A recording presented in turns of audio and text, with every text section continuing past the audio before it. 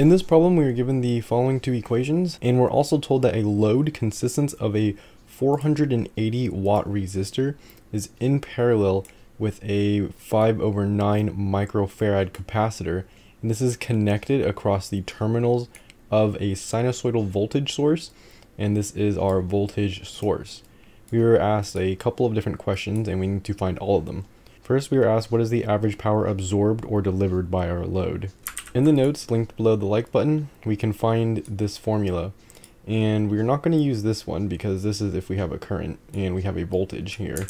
So instead of using current, we are going to use the first formula and the RMS formula for it. I'm going to move this up here, and we can see that we need the VRMS, which is why we need to look for this formula, because this formula will give us the VRMS. We know that our VM is equivalent to this. This is going to be our max voltage. So we can plug this in here. This will be 240, and then we can divide this in a calculator. And this will give us approximately 170. Now this is our VRMS, and we can plug this into the first equation that we are given up here. If we do that, we are going to have 170 squared divided by our resistance. And we are told in our formula that our resistance is 480 watts. So this is going to be in our denominator. And this will give us approximately 60 watts. So the answer for part A is going to be 60 watts of power. Next, we're asked what is the reactive power absorbed or delivered by the load. In the notes, we also have this formula that we are going to be using. We know our VM, however we don't know our I of M, but we can easily solve for this by making a diagram of what we're given. So we're told that we have a 480 watt resistor in parallel with this capacitor. So we're going to draw that out first. This is our resistor, and then this will be our capacitor. We know our resistor is 480 watts, and our capacitor is given in microfarads. However, we need to convert this into capacitance reactance so that we can actually solve for this. Capacitance reactance is in the notes linked below. It's found in section 9.4, I think, but it's VI relationship for a capacitor. And this is going to give us that our X of C is equal to a negative J over our omega times C. Our omega is 5,000, and our C is 5/9 microfarads. So when we plug this into a calculator, it's going to be -1 divided by 5,000 times 5 divided by 9 times 10 to the -6 power, because that's what micro is for. And this is going to give us -360. So our answer for our X of C is going to be -J 360, and we can plug this in for our capacitor right here. If we keep reading the problem, it is connected across the terminals of a sinusoidal voltage. So that means we're going to have two terminals right here, and then we're going to have a voltage across it. And our voltage is going to be equal to 240 with an angle of 0 degrees. We can see that we don't have a theta in here, so we can write that it is a 0 degrees. And if we wanted to write this in rectangular form, it would just be 240 plus 0J, or just 240. And that is our diagram. Now we need to find current. If our source current is going this way, we can see that it's going to split between here and here, because these two impedances are in parallel. So this we can call our I total, and we know that our I total is equivalent to the current going through the capacitor and the current going through the resistor. And we also know that this voltage is going to be the same because it's in parallel, and voltage is the same throughout like parallel impedances. So to find this, we're going to use Ohm's law. It's going to be 240 over our resistor. Our first resistor is the 480, and then our next impedance, not resistor, impedance, is going to be -J 360. So we're going to have 240 divided by -J 360. And that is going to give us our I of total. If you're confused about why this J is a positive instead of a negative, it's if we take this -J and we flip it, whenever we flip a J, it's going to be negative. So this is basically going to be a negative times a -J. This gives us a positive J. Now, this is our I total. However, we can't solve it in this form. However, this isn't the form we need. This is the rectangular form. But we have an I max right here and our I theta right here.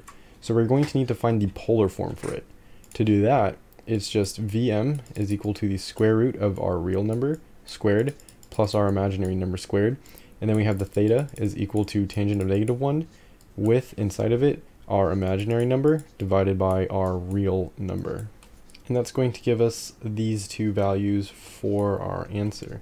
Now we can start plugging it into this equation right here. We know that our Vmax is the 240 that's given to us, and this is going to be over 2, and this is multiplied by our Imax, and we know that our Imax is 0.83, and this is being multiplied by the sine with the theta for our voltage, and we know that's 0 minus the theta for our current, and the theta for our current is 53.13, and we can plug this in here and then plug this into a calculator, and this is going to give us -80, and that is going to be the answer for our Q. So we're going to have -80 VAR. Next, we are asked what is the peak value of the instantaneous power delivered by the source. And since it's delivered, we already know this is going to be a negative. So whatever our answer is, it has to have a negative in front of it, even if we don't get a negative out of it. We're looking for pmax and pmin, and this is actually given to us right here when we start writing this problem. So we're going to just plug in these values. The first thing that we know is our P average. It's given to us up here, and that's 60 volts. So we're going to have 60 plus the square root, and then we need to find our P. We don't know our P yet, so we'll solve for that in a second, but we do know our Q, and our Q is -80. So we're going to have a -80, and this is squared. Now we need to find our P. This formula is also in the notes below the like button, and we are going to use this to solve for our power. Now we know our VM to be 240, so we're going to plug this in here. We're going to say 240 times our Imax, which we know to be 0.83, and this is being multiplied by the cosine of the angle of our voltage, which is 0, minus the angle of our current, which is 53.13. And cool fact, this power formula is the same thing as this Q formula. The only thing that's switched is the sine and cosine. So while our Q has cosine, while our Q has sine, our P for power has cosine. It's the only difference. If we plug this into a calculator, we're going to see that this gives us 60. So that is our power. It's the same as our power average, which is pretty cool. So if we plug this into our square root, we're going to have a 60 squared in here. And this is going to give us 160. So we can plug this in here. Remember, we have a negative already in here. So our answer is going to be -160 watts. Next, we are asked, what is the peak value of the instantaneous power absorbed by the source? So whatever answer we get here, it's going to be a positive. If we get a negative, we just have to make it a positive. And our P minimum equation is this right here. It's kind of the same thing as our Pmax. The only thing that's different is it's going from a positive right here to a negative right here. So we can reuse this exact equation, except we're going to take out this positive and just have a negative here. And instead of 160, we are going to get a -40 as our answer. But remember, this is absorbed, so it's going to be a +40. So our answer for part D is 40. Next, we're asked what is the power factor of our load, and also what is the reactive factor of our load. These two formulas can also be found in the notes below the like button, and we're going to solve for a P of F first. Well, what we have here for our angle of V, we know to be 0 degrees. And for the angle of I, we found this to be 53.13 degrees. And then we are going to use these same angles in this equation. Because the equations are the same, the only thing that switches is the cosine to sine. And if we plug this into a calculator, we're going to get approximately 0.6 for the power factor, and approximately -0.8 for the reactive factor.